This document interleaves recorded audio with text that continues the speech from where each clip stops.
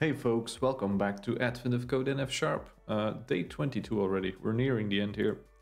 This will be a live coding session, no summaries today.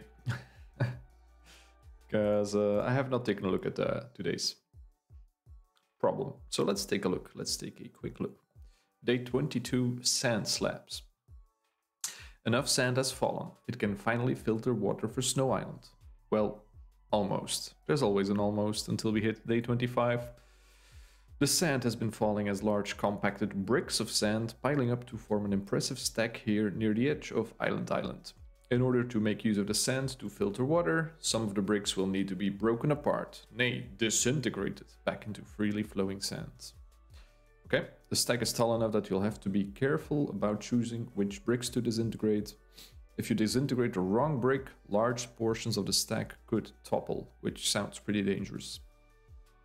The elves responsible for water filtering operations took a snapshot of the bricks while they were still falling, which is our input, which should let you work out which bricks are safe to disintegrate. For example, 3D coordinates. Each line of text in the snapshot represents the position of a single brick at the time the snapshot was taken. Single brick, okay? The position is given as 2 coordinates, one for each end of the brick. Okay, so we have like these Tetris blocks, which are squarish. We have 2 coordinates, cool. Each brick is made up of a single straight line of cubes, yeah. And the elves were even careful to choose a time for the snapshot that had all of the free-falling bricks at integer positions above the ground. That makes things a bit easier, of course. So our snapshot is aligned to a 3D cube grid. A cube like 2 to 2, 2 to 2 means that both ends of the brick are at the same coordinate. In other words, that the brick is a single cube. Yeah, I understand that sentence. I don't like identical coordinates being like one brick. Okay, lines like whatever 0, 1, 10, 1, 0, 10 both represent bricks that are 2 cubes in volume, both oriented horizontally. Okay, yeah. Horizontally, what does that mean? Z is the height, XY is the plane.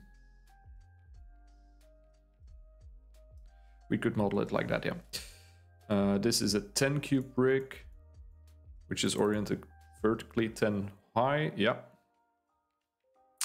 The ground is at Z equals 0 and is perfectly flat. The lowest Z value a brick can have is 1. Okay. So this block and this block are both resting on the ground, and this one is floating somewhere above. Cool. Because the snapshot was taken while the bricks were still falling, some bricks will still be in the air. Cool. You'll need to start by figuring out where they will end up. Bricks are magically stabilized, so they never rotate, even in weird situations like where a long horizontal brick is only supported on one end. Tetris. This is Tetris. 3D Tetris. 2 bricks cannot occupy the same position. Yeah. So it rests upon the first brick we encounter. That makes sense.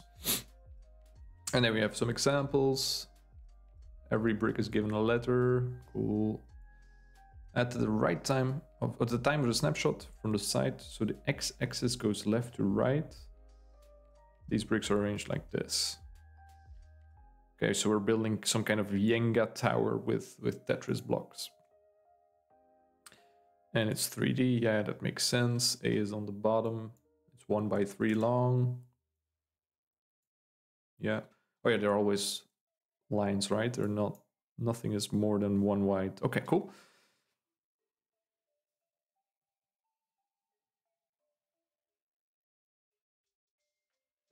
Makes sense. And some bricks support other bricks if they touch each other vertically, yeah. And safe to disintegrate, does that mean? A brick can be disintegrated if, after removing it, no other bricks would fall further. Don't disintegrate, just determine what would happen.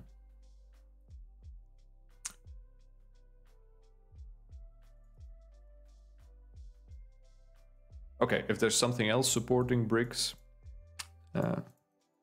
that's okay as well. Brick B supports some stuff, but other bricks also support same stuff, so that's safe to remove.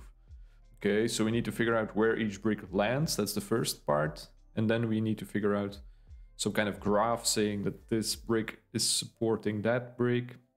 And then we try to remove nodes from the graph and we see whether or not something loses support.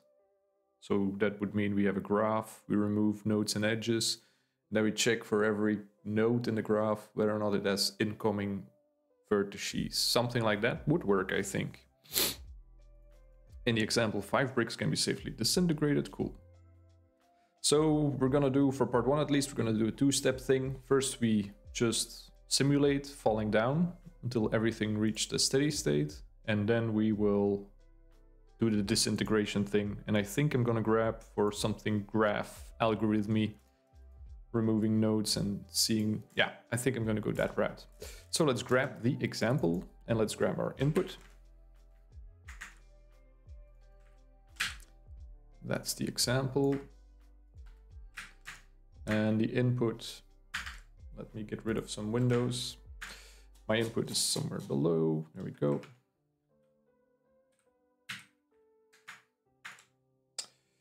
Ooh, that can go in here. That's a lot of bricks. 1,457. Whoa. Okay.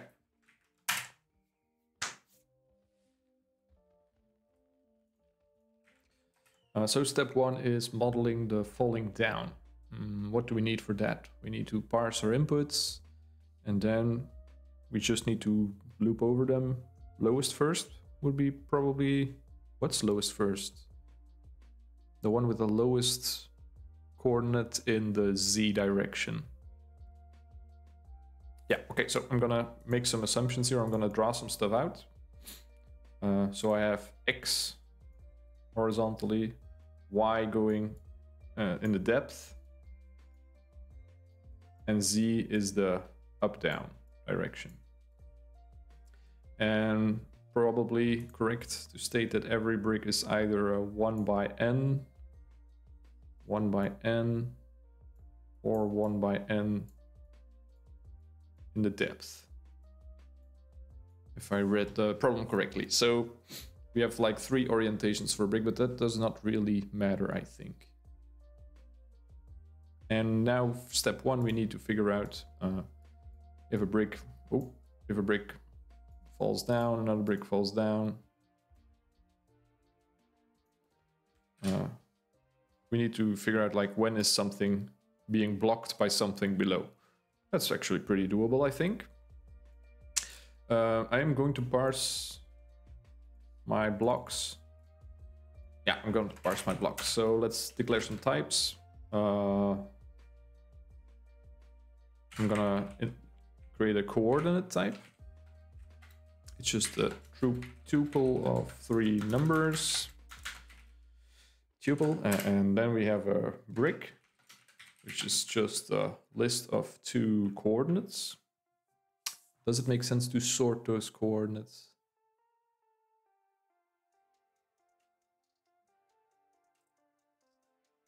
Probably it does. But don't matter. I'm gonna start with like just a tuple of 2 coordinates, and we'll think about whether or not we want to sort those somehow.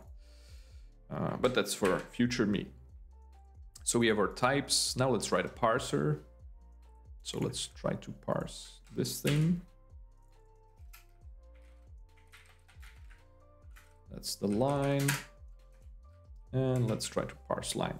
So we need to split on the tilde character. Yeah, that's P1, P2 in an array. Or, you know, yeah, I'm gonna do it like this. Nice and simple one-liner, and then I'm gonna split both of those on comma.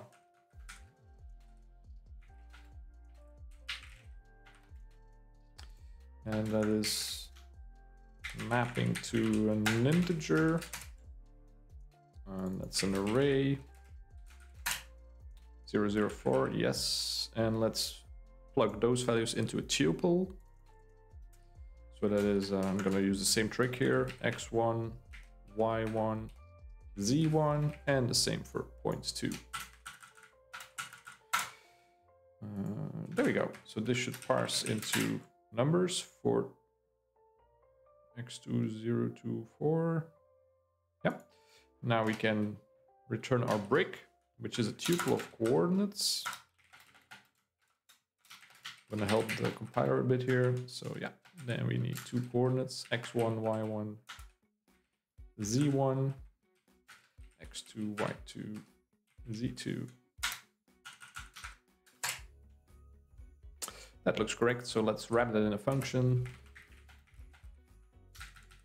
And we need to help the compiler here. Line is a string. And we return a brick. And let's get rid of these boilerplatey, crufty things. And let's encode this in a test. So test, parse, whatever I had here. This line, yeah, that should be what we had in our REPL just a second ago. So I'm gonna reevaluate. That looks correct. So now we can parse our inputs, or example at least. Yes, we can. Let's run that on every line of the example. Make sure it works. And let's run it on the input as well. That seems to do something. I see biggish numbers. Let's take a look at what our biggest numbers are. How big is our space? I see values ranging up to 300. That's not too bad. That's not too bad. We can do today, I think, in a single session, or at least part 1. So we have our bricks. And now these bricks need to drop to the floor. Let's use example. Yeah, we are using the example, not our input. Cool. So we have some bricks here. A to G. We just parsed D. Now I would like to sort these by lowest point, because that... Is that a good heuristic to sort on? Yeah, if they're all beams, like no exotic shapes, no Tetris shapes, just beams in these 3 directions, I think we can just sort by Z coordinate. So that's a one-liner. So let's sort our bricks.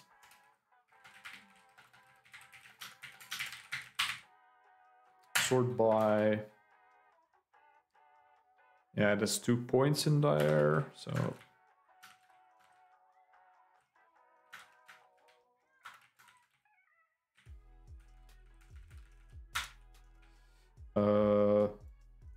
Yeah, what actually do I want?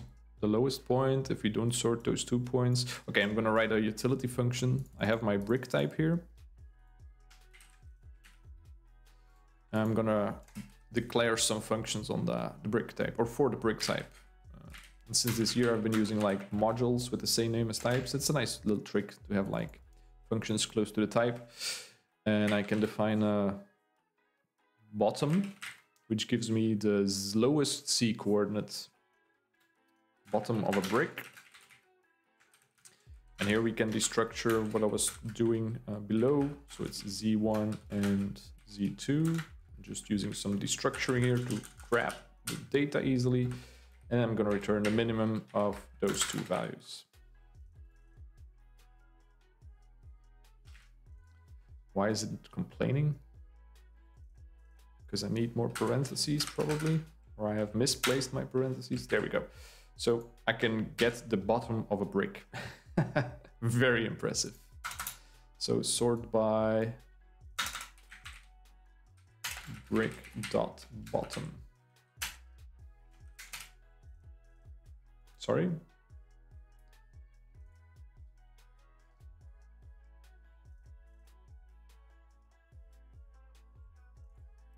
Sort by takes projection. Yeah, it should work.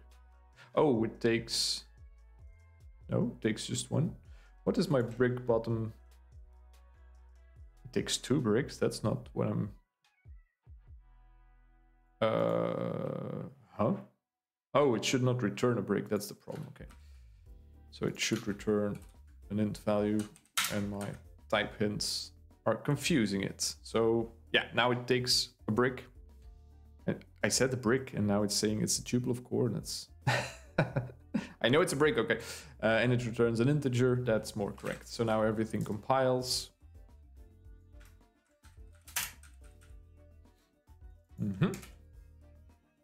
And we're sorted Z, lowest element comes first. That looks somewhat correct. Okay, we're good to go. So now every brick just needs to drop down as far as it can, given whatever is below it already on the floor. So how low will this first brick fall? It's on the floor already. Is that the start example? That's not even falling. That's not even falling. 1, 2, 3, 4, 5, 6.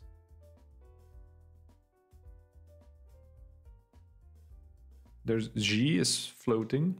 The last block is floating.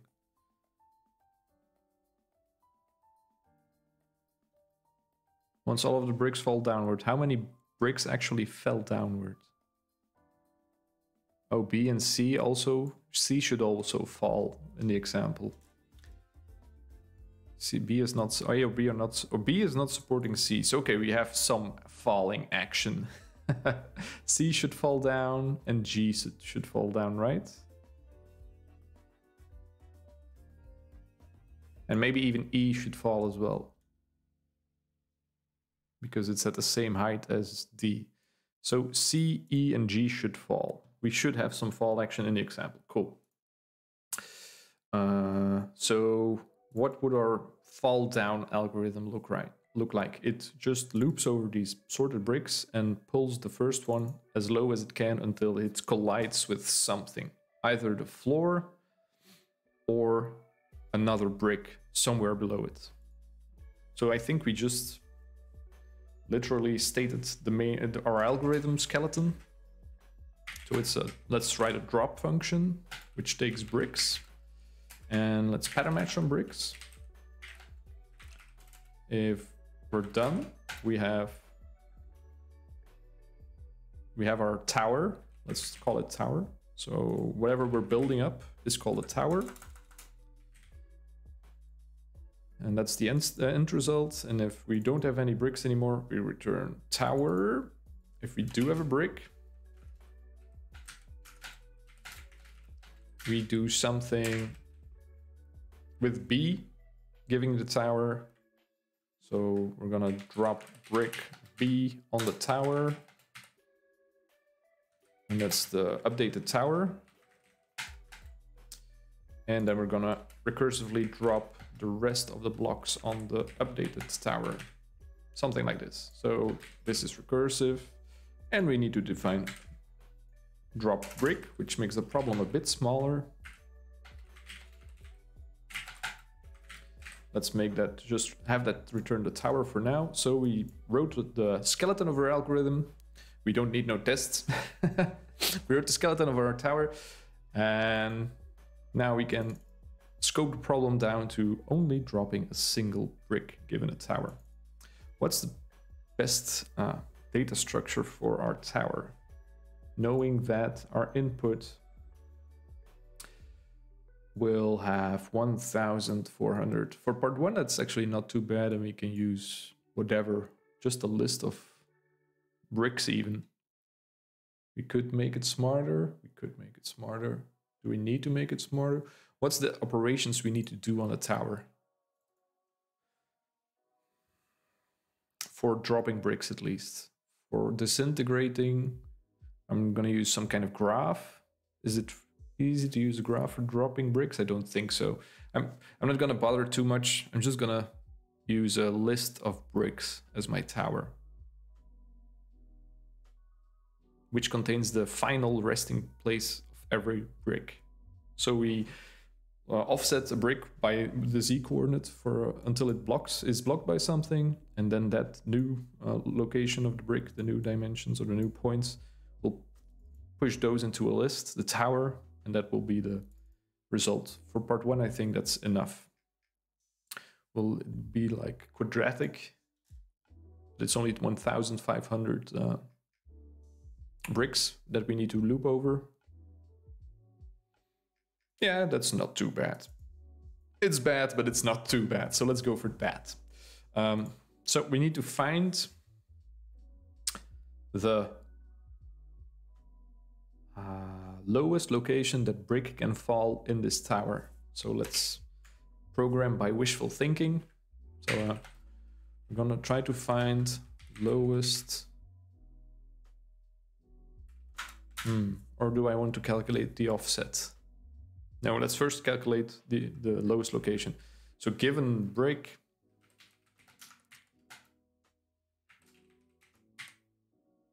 I know the bottom of a brick. Do I need the bottom? What did we need the bottom? Oh yeah, to sort it.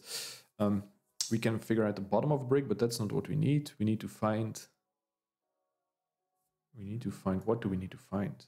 We know like every XY coordinate of the brick. Or we need that at least. And then for every XY coordinate, we need to look down. So go down on the Z axis until we hit something. And the something can be ground, and the something can be another brick. And the highest of all those points with the maximum Z coordinate, that is where the brick will find its resting place. So I said a couple of things here. We need to generate all XY coordinates of a brick. So I'm gonna call that projecting the brick in the horizontal plane. So yeah, I'm gonna call a project function, or define a project function on brick. And that's just the XY coordinates, but then it explodes them, so it generates pixels for every line on the in the XY plane. It's also not the most elegant way, probably. Probably you can do a lot of geometric magic, but I'm just gonna do it plain and simple. So we have our brick module, and I'm gonna project to the XY axis, which just takes the XY components of a brick and generates a point for everything in there. So X1, Y1, X2, Y2, and it generates a coordinate. What does it generate actually? A 2D coordinate. No, a list of 2D coordinates. Yeah. I'm gonna generate a new type, or create a new type, 2D coordinates. And that's what project returns as a list. What's the problem? This is not a valid numeric literal. Sorry, can I not prefix with a 2? I did not know. I could not do that. So yeah, so this is my idea, and then generate points. And if it's only 1 pixel by 1 pixel, I also want a point. I don't want an empty list. So let's actually return the tower here so my compiler does not complain. And let's start playing around with this project idea. So what if I have a brick that is one long? So 1, 2, whatever, by 1, 2, whatever. So this is a single pixel. So that should generate me just a 1, 2 if I project this. If I do brick.project b, I should get 1, 2. It's a list containing only 1, 2. That's the idea, at least. So can I use a for comprehension? For x in x1, x2, for y in y2. yield x, y. Does that work? Hey, it actually works. Cool. Does that work if my thing is not sorted? So if I say, let's take another example. I think I have an edge case here if I don't sort my brick or the locations of my brick. So this works. Let's wrap it in a test. That's the output I expect. Yep, that works. Now let's project, but put a big number first. So that should also generate an XY plane. But as you can see, it's generating the empty list. And that's because if you do a for comprehension with this range thing, it does not work very well. So we need to sort x1 and x2. And probably we need to sort it a lot of in a lot of these helper functions. But I'm just going to do a quick hack. And that's sorting x1 and x2.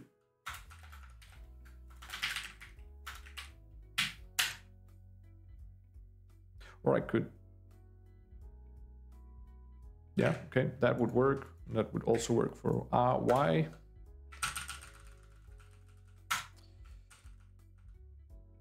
That's not, yeah, that's what I was supposed to be doing. So I'm using some dirty trick here. I'm aliasing this x1 shadows that x1, so it kind of overrides the binding. I'm not a huge fan of that mostly. But just for a sort, why not? It appears to work. This is giving me false because the test is failing, but at least now it's giving me 3 points. 3, 2, 1, 2. So it should go from 1, 2, and 3, 1, 2, and 3. Yeah, that looks correct. And we only can have beams, so we don't need to do anything special. I think this is our project function. So I'm gonna drop my tests in my test runner. Yeah, everything works. So we have an XY plane. This is a list of all the XY coordinates of our brick. And now we just need to look in this XY plane. We need to look downwards in the tower. So we need to find the Z coordinate of everything in this XY plane. So let's write a tower. Let's introduce a tower type. Because if we're going types, let's go all the way. Tower is just a brick list, just for now. And we have some functions that work on a tower again. And that's the maximum Z coordinate for x, y, for a 2t location. And that gives the Z coordinate. That would work, I think. So if we do tower, not tour, tower dot max Z in the xy's. That's a list, and I'm writing my function for one coordinate. So let's map over the xy's, and let's do tower max give it a tower. So this takes a tower and a xy. This should all compile. It all compiles. So yeah, we're taking an xy plane and we're taking a look at what's the maximum Z location in this tower for this xy, for this entire list. And then we just find the maximum Z of that. That's max, and that's the Z offset. Oh no, that's the Z index of, or the height of whatever is below us.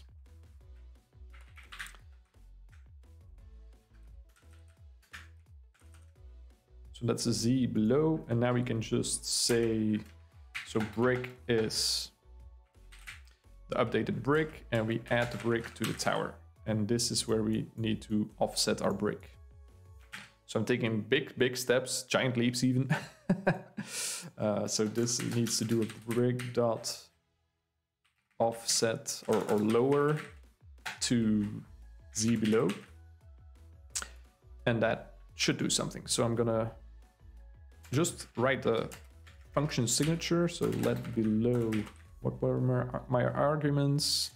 The z, or I'm gonna call it lower. Oh yeah, it is lower, sorry. It takes a z index and a brick. And we're gonna fail with a to do. Because I'm taking way too big a step here. I'm working on, what am I working on? Maxi we had. Do we have Maxi? We don't have Maxi. That's what I'm working on. So first we're gonna do the Maxi calculation, and then we're gonna do the lower the brick a couple of z, which is pretty easy, but just one thing at a time. So we're gonna figure out the maximum z in an xy plane, or on an xy coordinate even.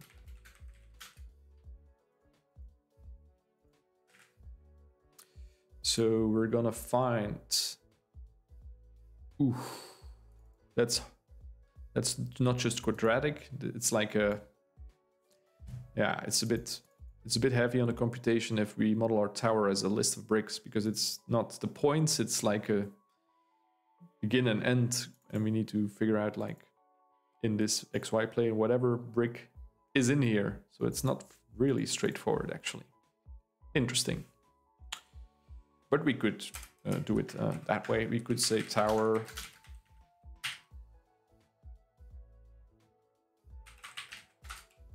we could figure out for every brick in the tower, like, hey, give me your highest location. And if it doesn't have one, it's okay. So yeah, that will work. So then we can say brick dot max height at the location at the xy. And that returns an option, because a given brick can have like nothing on that xy coordinate. And if there's nothing, we can do option, or if we have a list, so we have a list and we can map everything to its max c coordinate. And if we don't have anything, so let's pattern match. Let's pattern match on that. And if we have nothing, so we did not find anything, no brick in the tower with an xy, we default to 1, because, oh no, what is below me is 0, and I need to rest at 1, so it's this. And otherwise, let's sort this as well. Sort descending. And then we can just say height, whatever, it's the first height. Or we could say, give me the heights, give me heights max, and then we don't need to sort here. So yeah, that will also work. Again, little helper function I dreamt up that does not exist. Maximum height at an xy coordinate. So let's write that one as well.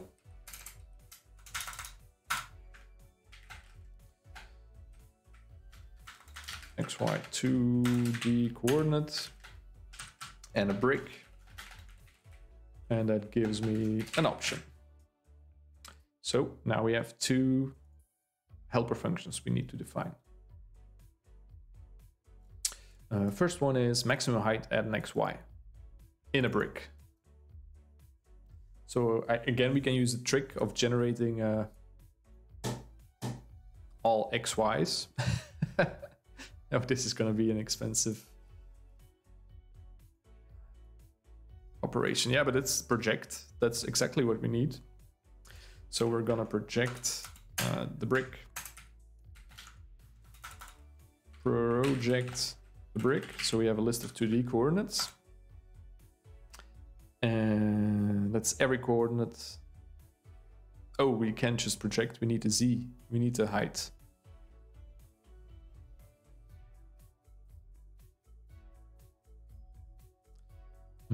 So actually we need to generate not only the 2 dimensions, we need to generate in all dimensions actually. So it's gonna be even worse. Yeah, it's very much not optimal. And very much not an optimal algorithm either, but it'll work, it'll work. So this is this thing, let's call that this thing. We're gonna destructure again on x1, y1, z1. Very much not the cleanest code I've written in my life, but it'll work. So for z in z1, z2, or I'm gonna use the arrow, and now we have our expansion of our brick into all its coordinates, all its parts. Thank God for this compiler warning, or I would have introduced a bug I would never have found. So these are all the coordinates. And if any one of those is xy, we take the maximum z. So let's filter.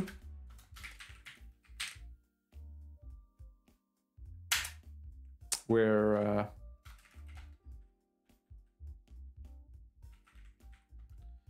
it's a tuple of 3 dimensions, and we take a look at xy. So if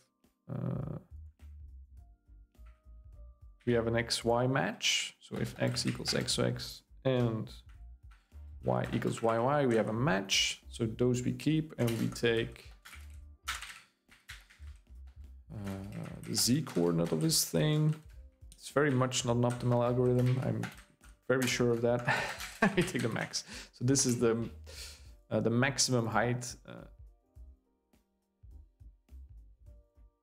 This sounds like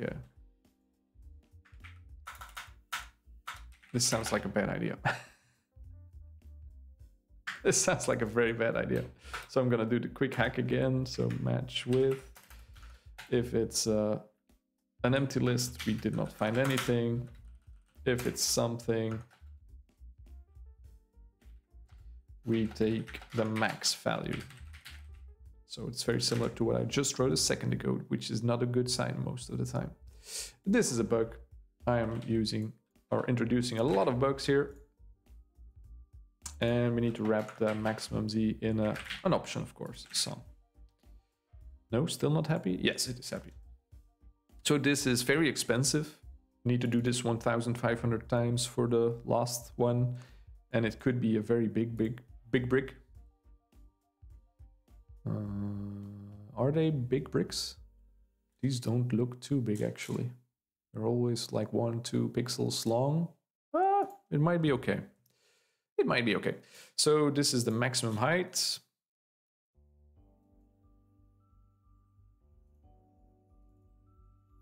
For on an xy coordinate for a single brick. So actually, if my x is between these 2 values and my y is between these 2 values, then I just take the highest C1. That's actually correct, right? So this is super overkill.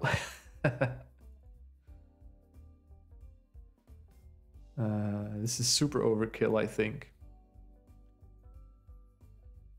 If my x and y coordinates fall in the x1, x2 range,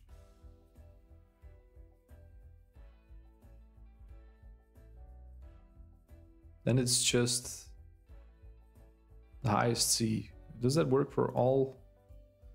So if I fall in here, it's the C, yes. If I fall in here, it's that C, yes. If I fall in there, it's that C. Yeah, I think that's correct. So this is overkill to the max. We just need this, and we can say if I think we can say this at least. So if my x is in the range of the sorted x1 and the sorted x2, so those, if I am in between those, and same for my y's,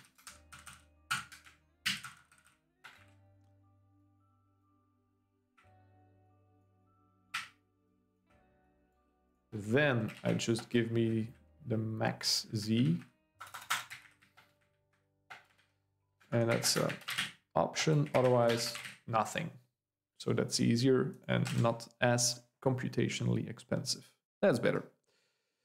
Does that look correct? That looks correct. Cool. I'm gonna take one final little helper function. I'm gonna implement that one. So that's lowering a brick by Z. Sounds easy, actually. So I'm gonna grab the structure.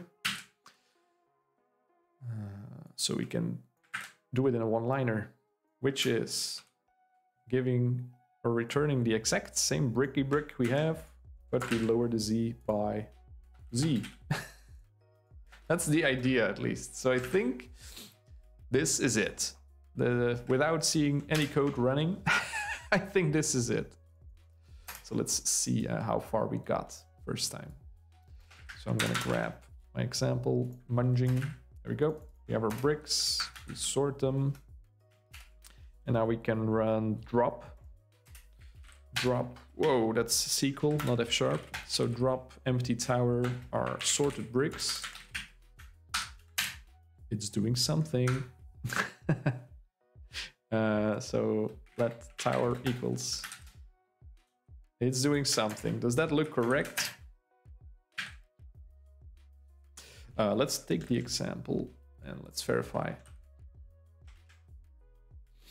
So A, something should be at 1. It's length 2.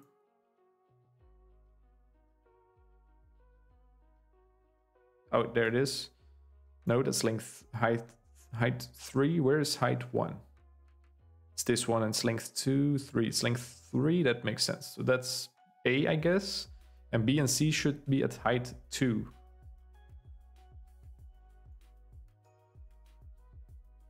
Oh, this notation is super confusing. This is something as height 1, and there's something else at height 1. 001. That does not sound correct. 001, what one is that? There is nothing. Oh, it should never be at 00. Is it this one? Is it B? 001201? Yeah, it's B. My B has dropped to the ground. Why is A not supporting B? A should be supporting B, right? So there's a bug in our code. Oh no. But we found it already. It's when you try to drop B on A. So let's write a quick little test that like mimics this. I'm just gonna inline it first, play around with it a bit, and then we're gonna encode it as a test. So we're gonna drop on this, which is A. So this is the initial tower that contains A. This is why I love functional programming. I can just like reproduce a state by copy pasting some stuff and then drop B on it. And B is, what was it? 002202. So it's this one offset by 1. So we're gonna drop this brick. It's a single thing as well, and it should bump to 2. So this should not drop, but it is dropping. Oh, I know already. This is the Z below, and it's saying like, okay, your 1 is below, and we subtract 1 from this, from my Z coordinates. But I shouldn't. I should subtract it by 1 less. Yeah, that makes sense. So drop brick, lower this, -1. That's how far I should drop. +1. -1, -1. Why am I seeing all kinds of squigglies? Okay, so does this work? Yeah, now my brick B is staying at height 2 instead of dropping next to or inside. That looks better. I'm gonna encode that as a test. That was a useful one. This should be this. I'm not gonna bother writing an abstract data type. If we need to rework our data structures, we'll cross that bridge when we get there. For now, it's just super unreadable tests all the way. Joke, I would not want to maintain this madness. But for advent of code, it's good to go. So let's take a look at our revised algorithm here. If we drop our bricks now, why does it format, or why does it sort it this weird? Why is my 2 before my 1? I'm gonna sort them by bottom again, just to visualize. Let's do that descending. Yeah, so that's my A brick, that's my B brick. B and C should be at the same height. Is that correct? Yeah, B and C are at the same height. What should also be true? D and E should on the same height. So that's A, B, C. D and E are at height 3. And we have... Shouldn't there be a G? Something should have dropped, which is G. But it should not be at the same height as F. So I think it's correct if G is at height 5, 6. It's at 6, 7. Crap. Yeah, that should not be right. Why is G not resting on F? G is at 8, 9. Wait, is F correct? F should be at height 6. No, F should be at height 4, sorry. Yeah, F is at height 4, so that's correct. And then I have this final one here, my G. Should be at 5, 6, and it's at 6, 7. So G is not falling on F correctly. God, gosh darn it. Let's take our debugging function we used and let's do that. So let's start a queue with, this is F. So this is in my tower already. And then let's drop G on it, which is 8, 9. So this one shifted up 1. So this shifted up to 8, 9. This should return G shifted to 5, 6 even. It's doing something even weirder. It's saying it's moving it upwards. My -1 is probably not very correct. But we have something to work with here. We have something to work with. What is going on?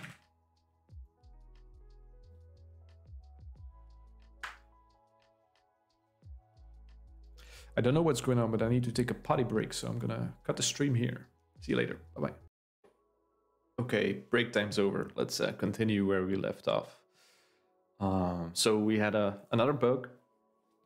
My block at 8, 9, which is G, should drop to F. And instead of dropping, it was floating upward for some reason. So let's take a look at what's going wrong here. So we are able to reproduce the bug in this single function call, drop. So we have a problem with our drop brick function.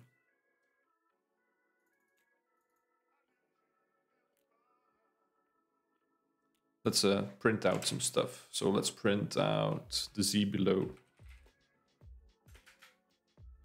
Z below. So we are expecting Z below to be 4, right?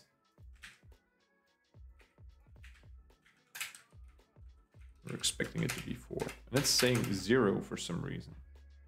That's even crazier. Wait, 1, 1, 1, 1. Why should it rest on... Oh, sorry, 2, 0, 2, 2. I need to draw that out. 2, 0, 2, 2. What does that look like? Let's take black. So this is Y. This is X. Forgive me for my horrible drawing skills. And then we have 2, 0. 0, 1, 2. 0 is this. And we have 2, 2. It's like going down backwards, okay. And then we have 1, 1, 1, 1. Of course, that should not rest on each other. They don't even. So the bug I'm seeing is not the bug I was expecting. Those two pieces don't even. Huh? What is F? 0, 1, 2, 1. Okay. Why am I looking at a why am I looking at a different block? Never mind. This is not F. This is F. 016, 216.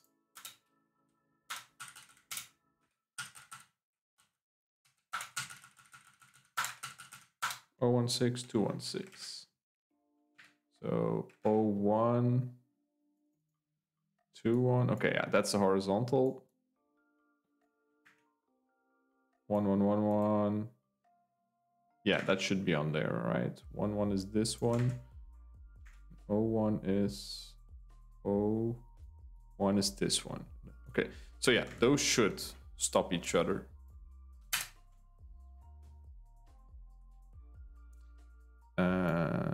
That's somehow even worse. But okay, we can work with this. This is at least a relevant problem. So why is this saying 6? That's because 6 is correct. So my height should be... Wait a second. Okay, I am higher than 6, so yeah, that makes sense. If the thing below me is at height 6, then I should be at height 7 if it blocks me. And for some reason I am at height 3. So that is not correct. But my height calculation of what's below me is correct. So Z below is correct. Let's see what happens if I try to lower myself by 5. Why am I lowering myself by 5? That's not correct, right? I should lower myself by...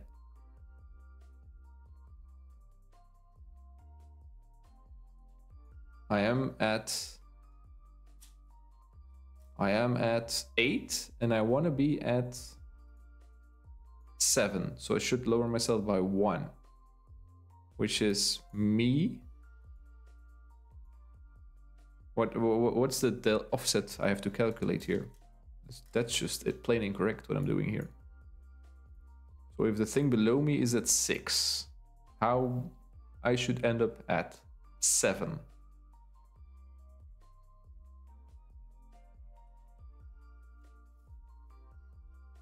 I should end up at 7. So the thing, yeah, I should just end up here. Lower myself to this coordinate. I don't need to do anything subtraction-wise. I just need to drop to that location. And I don't care where I'm at right now. Oh, I do care, because my lowest point needs to drop to that location. And my offset or my distance between the two Z's needs to be the same. So yeah, okay, so that's a bit of a problem of me not sorting the 2 points, but okay. If Z1 is the smaller, then drop C1 to Z.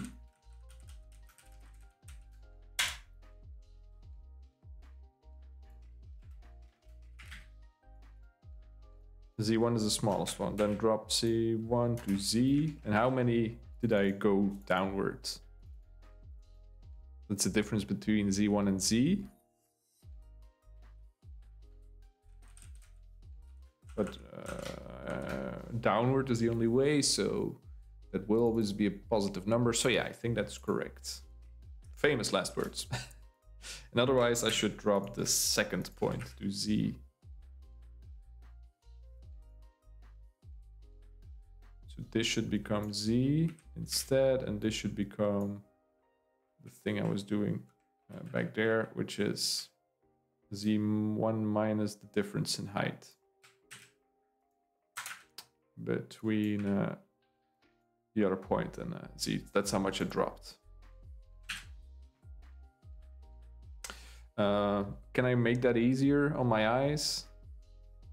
If Z1 is the smallest No, I don't think I can make it easier. What is the distance I drop? I don't see it in that left pair. Yeah, no, I think this might be it. At least the example now is correct, so let's grab that. And let's see if my tests run. Yeah, my tests run. So I think that might have been the bug. So let's hard code that second test case. And that should, oh, let's first indent it a bit. And that should evaluate to this. That appears to be correct, yeah. Now let's make sure my formatting works. There we go. Much better. Let's take a look at our problem or our solution now. What's the highest point I should have in the example? It should be 5 and 6 for G. 5 and 6 for G. Yeah, I think we might be there. So I think we might have solved building our tower. Now we need to disintegrate, right? I am going to visualize my tower. I think it might be a good idea. And to visualize, I'm going to use a graphing library called Plotly. I think it's Python. Where is Plotly originating from? Is it Python? Yeah, I think so. So I'm not sure actually.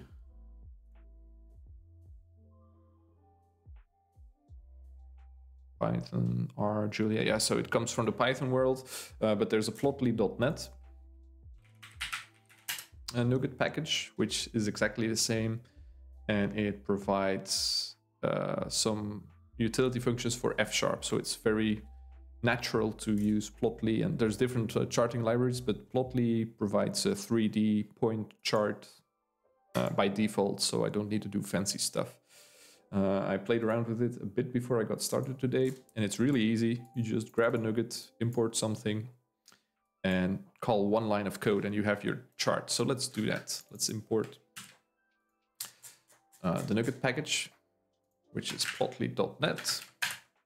Let's open it up. And let's draw a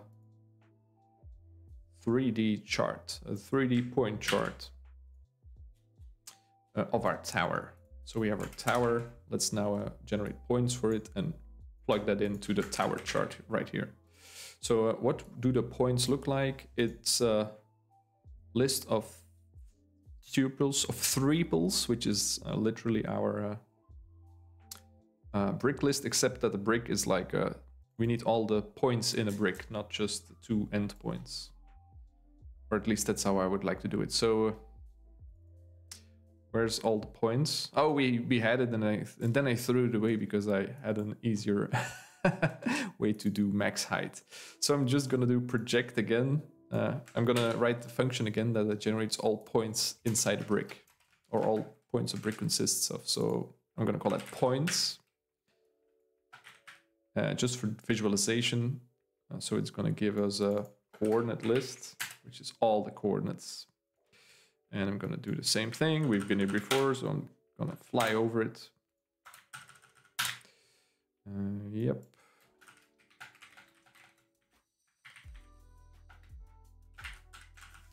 So this gives me all points in a brick. And we can use that to generate all points for all bricks in the tower here. So it's tower collect, which is a flat map. Brick dot points. This gives me all the points in the tower, or at least it should. Yeah, that looks like it's giving me points, and then I can feed to the point 3D function. So let's see what our tower looks like in 3D. This is the example tower. That looks to be correct, right? We have one block of 3 below, and then 2 above, and then 2 above, 1 above, and then 1 of length 2. Yeah, that looks correct. So let's run this on our input and take a look at our tower. I am glad with what I'm seeing here, except that I don't maybe want to see points. I want to see the bricks instead of the points. Can I do that? What chart 3Ds do I have? Bubble, cone, line 3D. Oh! What do I need? I need XYZ. Oh, it'll just generate one line graph. I need to like feed in multiple lines. That's what I want. Scatter, surface, cone. I could generate multiple 3D line graphs and put them together in a single chart. You can like combine charts into one single. Maybe that's something to do for afterward. This is good enough for now. We can render our towers and kind of see. You could make the dots of one brick in one color. That could also work. But it helps with visualizing the problem. And I'm happy as is. So I'm going to leave it at that for now. The only thing I want to do is run on our input to make sure this works. Ooh, that was a bit heavier, but still doable. Let's render our tower. That is a dense tower. Oh, Jesus. That is one dense tower. It's a very... They all drop to what? 170, so it's not too big of a tower. But it's one hell of a Jenga tower. Crazy. Okay, we can have fun with visualizing afterwards. But I think we can calculate our tower and even for the input. So that's nice. So that's our building phase. And now we need to do the disintegrating phase. And for that, we need to figure out, or we need to build a graph. That's how I was going to solve it. Still going to do that. I'm going to build a graph where my bricks are my nodes, and I have a directed graph that points to another brick if it supports the other one, or if it's supported by, I don't know yet. Supports. So the relationship will be supports. A supports B. That means that A is below B and it carries it. And then we just try to disintegrate every brick. And if we disintegrate a brick and there are nodes that have no supports anymore, then we're done. So I'm just gonna build maybe a lookup table mapping brick to the supports, or otherwise mapping a brick to whatever it supports. Let's map bricks to bricks they are supported by. So yeah, let's do that. I'm just gonna call it a graph, but it's not really a graph. Let's call it a support, which is a map mapping bricks to lists of bricks. So we're gonna fill this data structure. I'm gonna use the example again. Let's put my chart in comments. I don't want to see that every time I run my code. How do we create this supports? So this brick is supported by this list of bricks. So now we need to figure out for every brick, which bricks are directly below me. So we need to kind of project ourselves into the XY plane as we did for the other algorithm.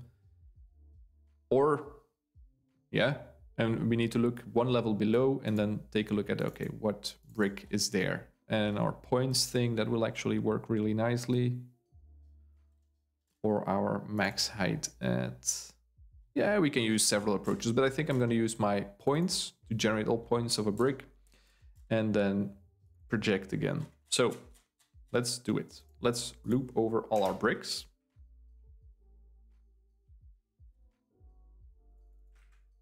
That's my tower. And looping over is just mapping. Yeah, let's map. And let's map into a tuple of bricks and whatevers. And then make a lookup table of it. And that should be my supports. That should be my graph. So this is what I'm going to do. And now I need to fill this list with... I need to fill this empty list with the bricks that are supporting this brick. So find bricks that support, given this tower, this brick.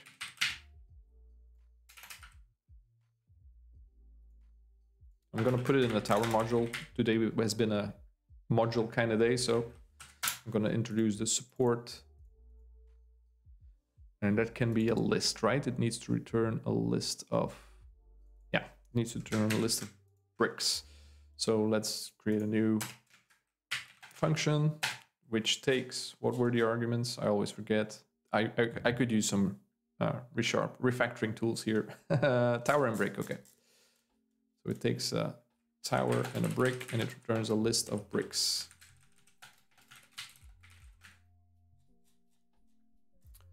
And that should generate my support graph. There we go. So we broke the problem down yet again.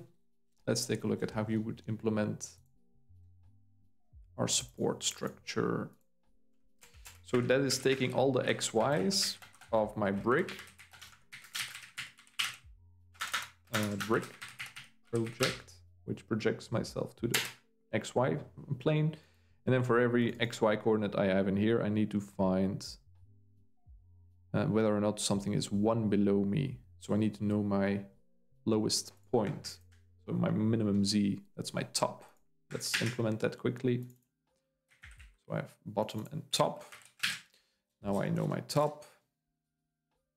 So my top is brick dot top. If I know my top, do I need to know my top? No, I need to know my bottom. Why did I even introduce top? I need to know my bottom, and then I know what's below. So I need to know what's below, which is top -1, and at that location. So let's map every XYZ, or XY, sorry. Let's map every XY to XY top -1. And if we have something in the tower at that location, that something is supporting. These are the support locations. And now let's iterate over the tower. And let's filter. And if any of the points of B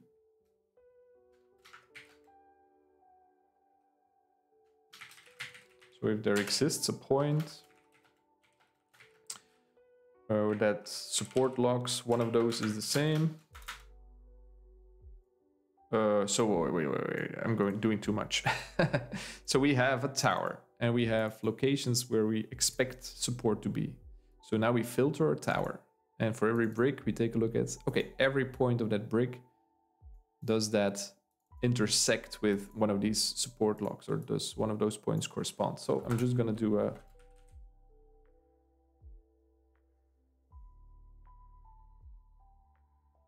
what's the set operation called that I'm looking for? You have set union and set, what's the two set operations? Not union, but not difference, intersection. That's what I'm looking for. Yeah, I'm looking for the intersection of two lists. So I'm just going to use set logic here. So I'm going to put my brick points into a set. And I'm going to intersect with the support locations. So I'm going to build a set of those support locations as well. Oh, come on. I know my auto formatter will help, but I like to see it before I make it happen. So yeah, if I do the intersection of that and this,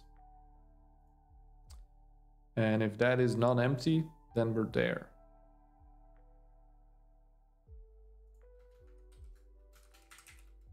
The intersection, if intersection is not empty, we are there. That was a very dense statement. So let's take a look at what we did here. We have our supporting locations, which is everything 1 Z coordinate below me. And then I say, okay, for every brick in the tower, generate all the points of that brick.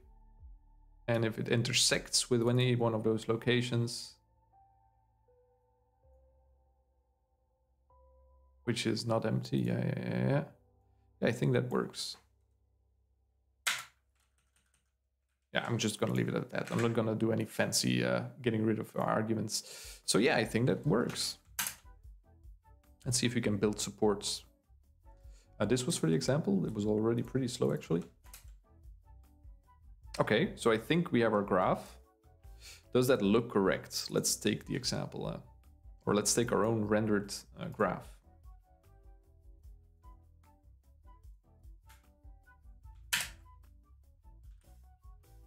Let's take a look-see here. So we have something at level 1 that has no supports, or the ground is support. Let's get my supports back in my REPL. So we have something at ground level with no supports. That's this thing, that's correct. And then the thing at 2, there's 2 things at level 2 that all have 1 support, which is the one at level 1. Does this one, yeah. Do we have something with more than 1 support? Yes, we do. Something at level 3 is supported by 2 things at level 2. There's 2 of those things. So yeah, I think this is actually correct. Cool. Cool. We're getting somewhere. And now we can just shoot lasers and disintegrate a single block and see if we have something without supports. So I think we can safely say that this is a special case in my algorithm because this one has no supports. So like the ground level blocks, they don't count. They don't need support, that's what I mean. So let's maybe... we need to treat those as special cases, or we need to introduce the ground as a... Oh, actually, would that magically work if I introduce a ground level brick? That's a bit hacky. Yeah, so let's say we need to take a look at those special cases. But now we can shoot lasers at every individual brick in my tower. I have bricks, right? Yeah, bricks. So let's do bricks. And map every brick to a world where that brick does not exist anymore. So disintegrate brick from this support structure. And then we can do other things with it. But let's introduce a disintegrate.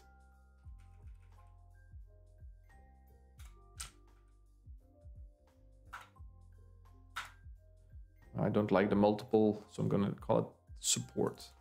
So support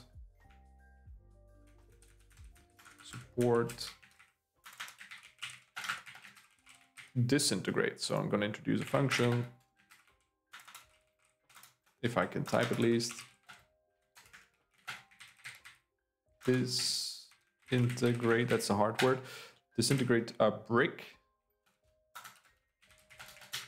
from a support structure. And that returns an updated version of the support.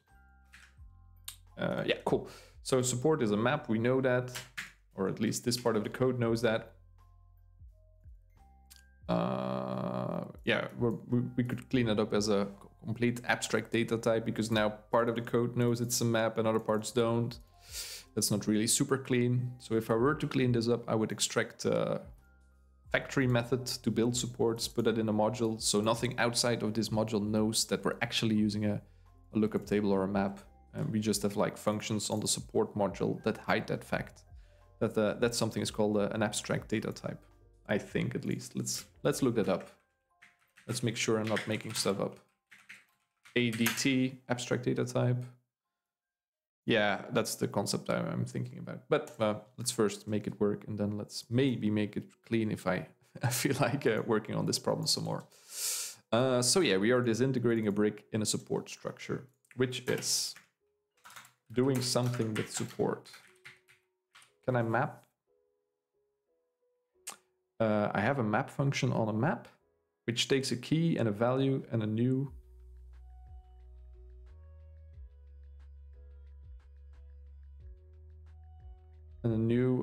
type. So yeah, it's a bit. Yeah, actually we can use this. So it's a key value and we can return a new value. So this is identity. Yes, this is the identity function, but we want to do something special. V is a list of bricks. And K is the whatever brick we're seeing. So this should leave my support structure untouched. It appears to be. And now we want to remove this brick out of all the bricks. So we can just do list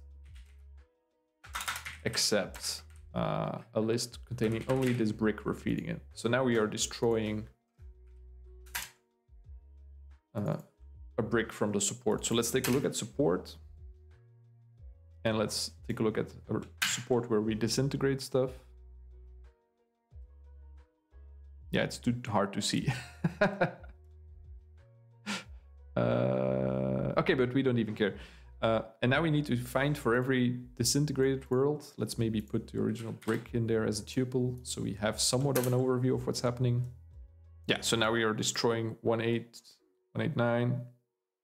Oh, we need to not take a look at the original bricks, but we need to take a look at the bricks of the tower. So it's actually tower. That was a silly mistake. Yeah, so if we disintegrate this, we are losing support for level 2. This looks correct. So now we need to take a look at, hey, what has no support anymore? So it's the bricks and the...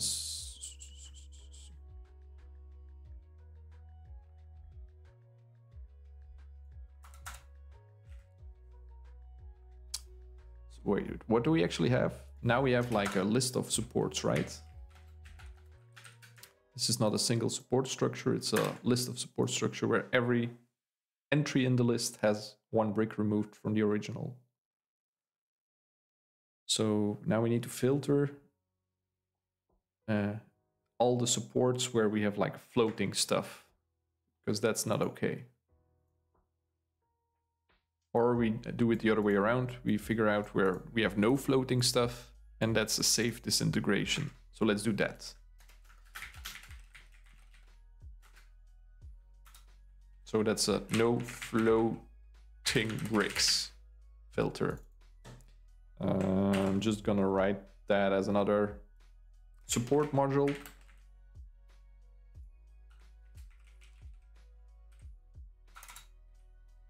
So that takes a support structure and returns a bool, right? No? Oh yeah, I have my tuples in there. So it's the original brick and the support, and we return whether or not the support has floating bricks. And I don't like the no in here, so let's make a has floating bricks function. Let's rename that function. And let's filter it that way. And the length of this list is what we're looking for. Invalids.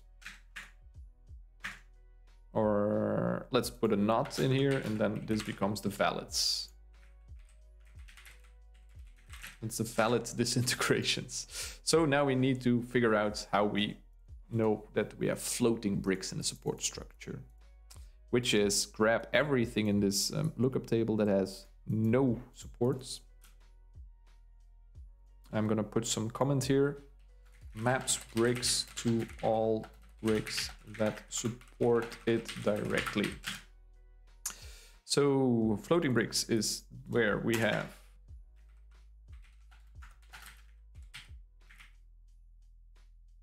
we don't even care about which it is. So the values is the list where the values map, or there is a list that is empty. So this would work except for the floor. Wait, what is this? I grab my values and I say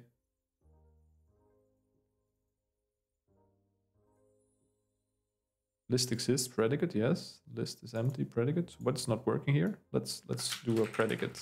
What's wrong here? Oh no. Support is a support map.values should give me these things, right? Brick lists. Oh, so that's a list of bricks. Yeah.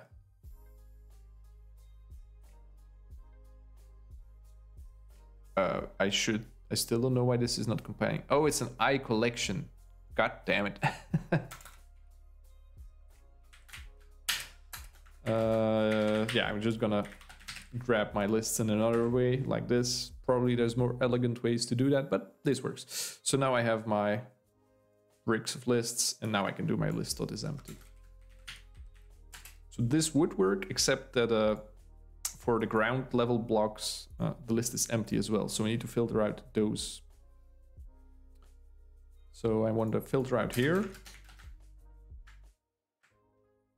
Or I can filter out from the map, I guess. Can I use map.filter? Yeah.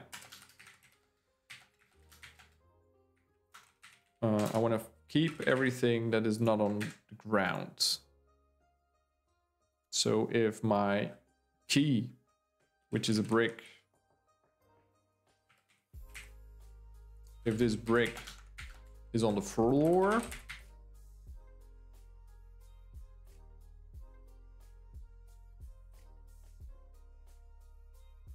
so then I need my minimum height.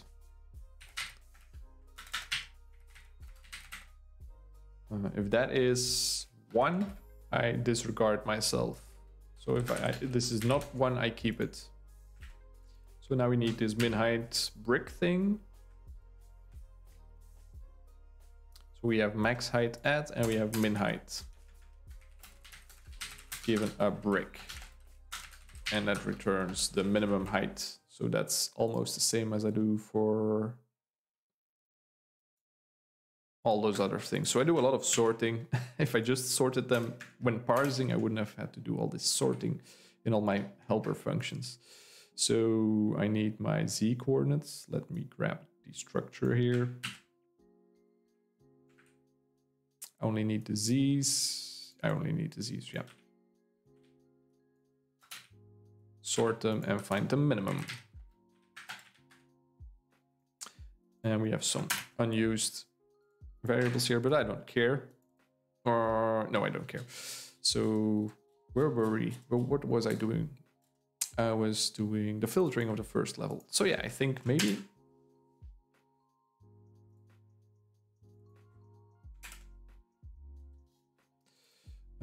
maybe we have something like approaching the solution. Let's take a look. Length of this thing should be 5. Oh, it is 5. So maybe we have part 1 down. Let's take a look. Let's run this on the input instead of the example.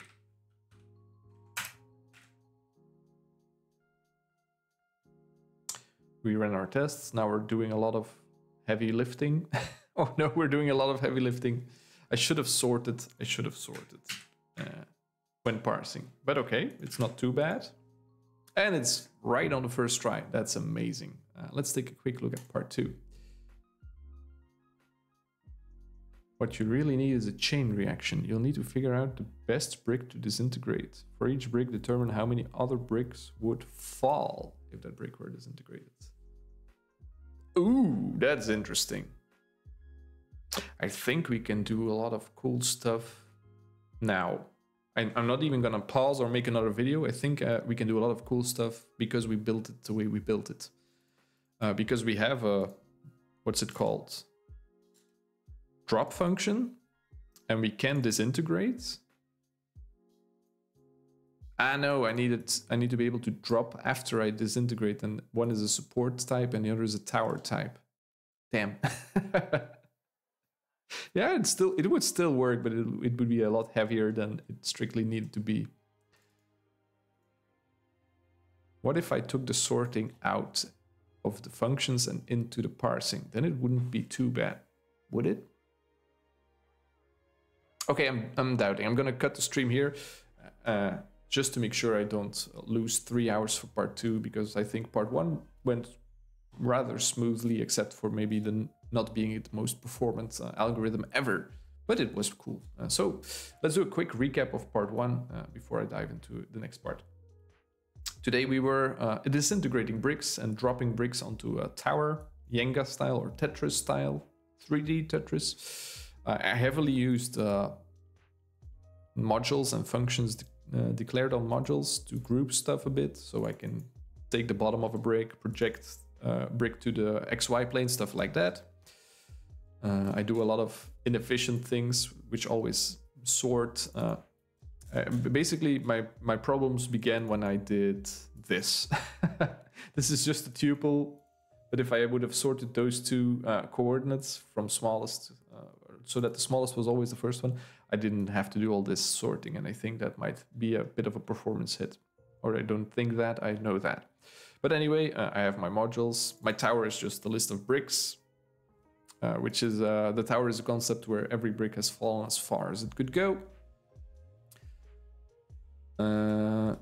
We just do some easy parsing, and then we wrote a drop function, which drops all the bricks, and the drop brick drops a single brick on the tower, which uses all those helper functions. For example, take every point in the XY plane for this brick. Take what is this doing? Map to our tower, maxi tower. Oh yeah, it's taking a look at the maximum Z coordinate of the tower up until now for every point in the XY and the highest point, so that's where my brick would land. And then we just make my brick go lower that amount of pixels. So yeah, that was pretty cool. And for part 2, we did some visualization with Plotly, which I kind of like for quick and dirty data visualization stuff.